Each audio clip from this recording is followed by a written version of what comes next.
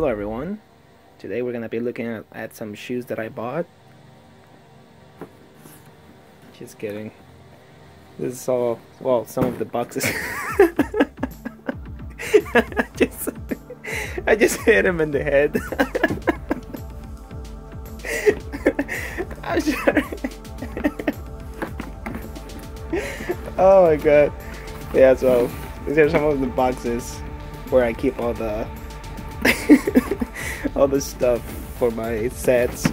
So the plan is to make or to throw a lot of this stuff away because I gotta make space for all the new stuff that I'm gonna make for the Huxley Brothers sets. I wish I could keep everything, but I gotta make some space. And I mean, I've some of this stuff I had for years, since some of it's from season 2 and season 3. I might have some stuff from season 1 even. But yeah, all this needs to be reduced to at least, well, I have 5 boxes here, so at least 4 boxes. So let's get to it.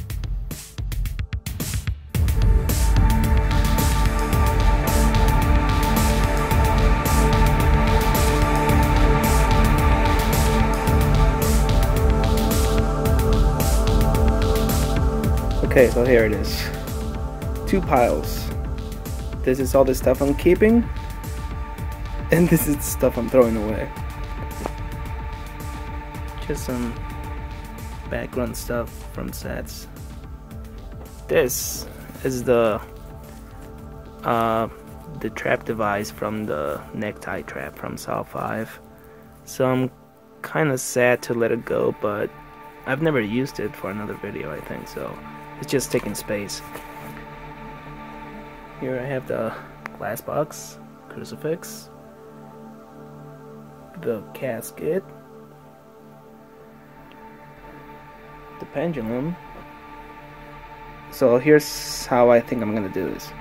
I'm gonna divide all the stuff that I think I'm gonna use for the Huxley Brothers sets and all the stuff for season 7 in another box or separate.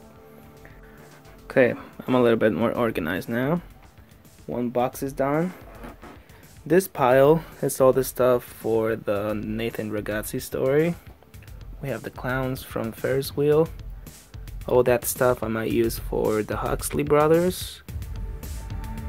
I tried to divide, make piles of similar stuff, like for example all those, these, all the like gates, fans and all that stuff, and all the plastics are in this box.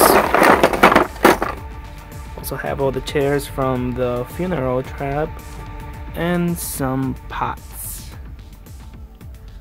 Okay you guys, I'm gonna show you some stuff that I bought online a few days ago, and the package came like last week I think, but I haven't opened it. I mean, I opened it, but I didn't open the bag, so here it is. These are a few things that I'm gonna use for the videos. I ordered some new blades, because these are the best blades to cut the cardboard. I ordered 2 of them with extra blades. And the little pans for a kitchen set that I'm gonna make. I ordered 2 of them because the set is gonna be big, so it's not gonna be like a regular kitchen. It's gonna be like a building kitchen. You know what I mean? So there's lots of stoves and stuff like that, and these 2 little guns, which will be very useful. I won't have to do any more cardboard ones. I just have to, I guess, paint them black so they don't look too western. Yeah, so these are the only things I ordered. There was a rifle that I wanted to order, but it was like 5 inches long, so that's way too big for the clay characters. So So I just ordered this for now, plates and a few things for the sets, which will save me some time while making them. And I also made a list of all the other things I need to make out of cardboard. And I'm also gonna buy a new editing program to edit all the new videos. Like the one I use right now. When I first started, I started using Pinnacle. Forgot which version was it. And now I'm using version 14.